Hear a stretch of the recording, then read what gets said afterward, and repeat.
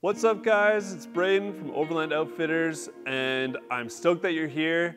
This is gonna be a follow-up video to try and clarify a bunch of questions that I saw on our recent series called Shock Value. So if you haven't watched Shock Value yet, you should definitely do that because it was an insane experience where we got to test 5 different sets of shocks completely blind. Like we didn't know what we were testing. We had somebody else come in and install everything.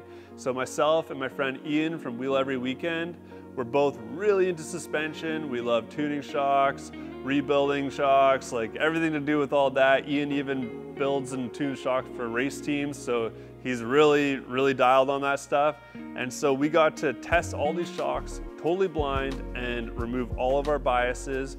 And the goal was basically just to be able to recommend for you guys the best shocks for your setup and also just to know for ourselves because this is just what we're into. And there were some insane surprises. We were not expecting at all what we got. So it was really fun and I'm glad to be able to share it with you guys. The big thing I saw was there was a ton of questions. Thanks for your comments, I really appreciate it. But there was a few questions that I saw that just came up over and over again. And so this video is all about just clarifying those and just making sure we're all on the same page. And so everybody's clear on what we did, why we did it. And yeah, so let's just get into it. So one of the biggest questions that I saw repeated hundreds of times was, are you doing it again? Can you do it again for budget suspension?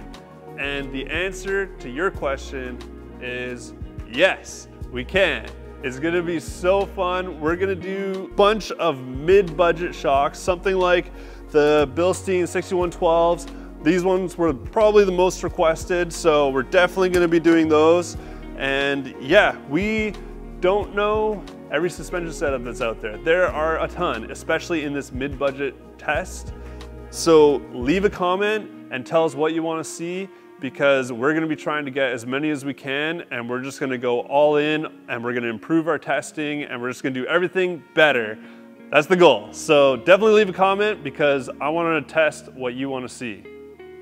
So another question that I saw a ton of times is the Foxes were rough because you didn't adjust the knobs properly, or why didn't you just adjust the adjusters?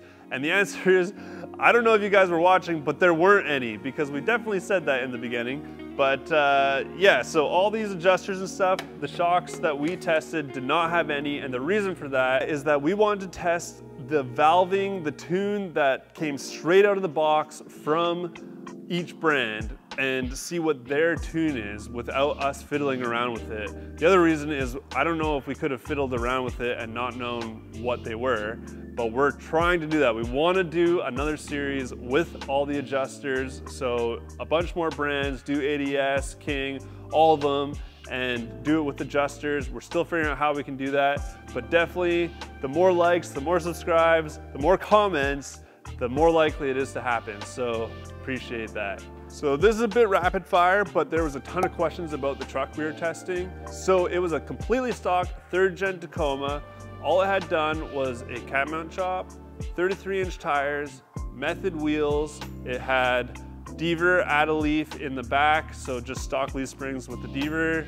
And then it had some sort of aftermarket upper control arm, but it wasn't really relevant to the testing. I don't even remember what they were. So that's it, that's all. It was just totally stock. We did remove the sway bar. The reason we did that is to isolate the suspension. You can start adding weight, you can start putting a bumper and a winch and all this stuff, but it starts to change how you would tune the shocks. So I think most companies would assume that you're putting the shocks on a stock truck. So we used a stock truck to test. So that's why we did it. All the shocks that we tested have a 600-pound spring rate.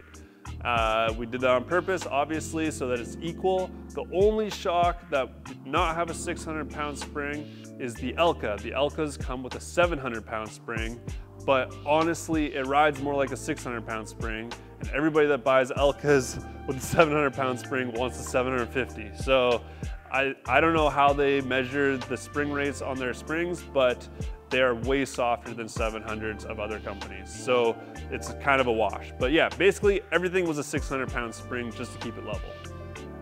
Moving on to the next question. a lot of you guys were wondering if we could open up the shocks and show you the insides. And that is definitely a series that is coming out. Ian from Wheel Every Weekend will be doing it on his YouTube channel. I just don't know when he's gonna have time. It's not out yet, so maybe subscribe to Wheel Every Weekend and follow for that, because I know he's been working on it. So as soon as that comes out, I'll link it in the description, but it's gonna be really cool to see all the differences and see what he has to say about them. One caveat to that is that we did actually open up the Fox shocks. I know in one of the videos we mentioned we should pull them open to see if there was something wrong in there, and we did pull them open and they were totally fine. So yeah, the tests were head to head, no problems. But yeah, definitely subscribe to Ian and watch out for those videos if you're interested in seeing the insides. So if you watch the series, you'll know that we found the Foxes to be the worst of all the shocks. Sorry, spoiler alert. But they were so harsh, and obviously we didn't know that they were Fox when we were testing them. We just found them very uncomfortable. So Fox actually ended up reaching out to us, and I asked them for a statement. So here it is, if you want to read that, if you want to pause the video. But basically, they wanted us to know that the shocks we tested are an older series that have been out for 10 years, and they're phasing them out and they're replacing them with the Performance Elite series. I wish that we had been able to test the Performance Elites, but they were out of our budget because we were buying so many sets of shocks at the same time. And they were actually pretty much backward. They were almost impossible to get. So we just went with the tried and true. People have been running these for years, and we still found them bad.